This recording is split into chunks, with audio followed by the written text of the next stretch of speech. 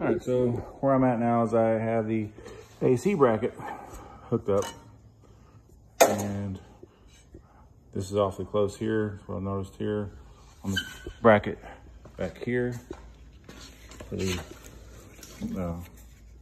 hydro boost and the power steering cooler. I just had to flip this bracket around. Well, actually, this part right here. Flip it around so it's, basically flipped it like that. So now it's on this was on this side of it, and it was sitting out a little bit further because it was folding in, going close to the radiator. It was kind of in the spot where the condenser is now. So I just flipped this around, flip this around and then flip this around so to bring it in close. So there's enough room here. Go this side.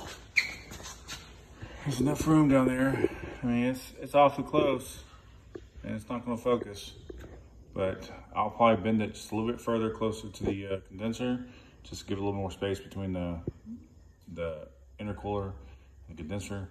Try to even that out at some point soon. And then I have this issue here where we are close. So another thing I want to do, which is going to help that problem back there, is I'm going to weld on a tab onto here at the front of this, a little piece of angle iron, and then put the hole probably right about there. So it's going to bring about an inch forward, or lean it forward about an inch. And that's going to make me have to readjust this pipe and that pipe there a little longer, but it will give me the clearance I need for this dryer and then for the power steering cooler. That's where that's at currently. And then I need to clean everything and repaint it, so that's later. Moving forward.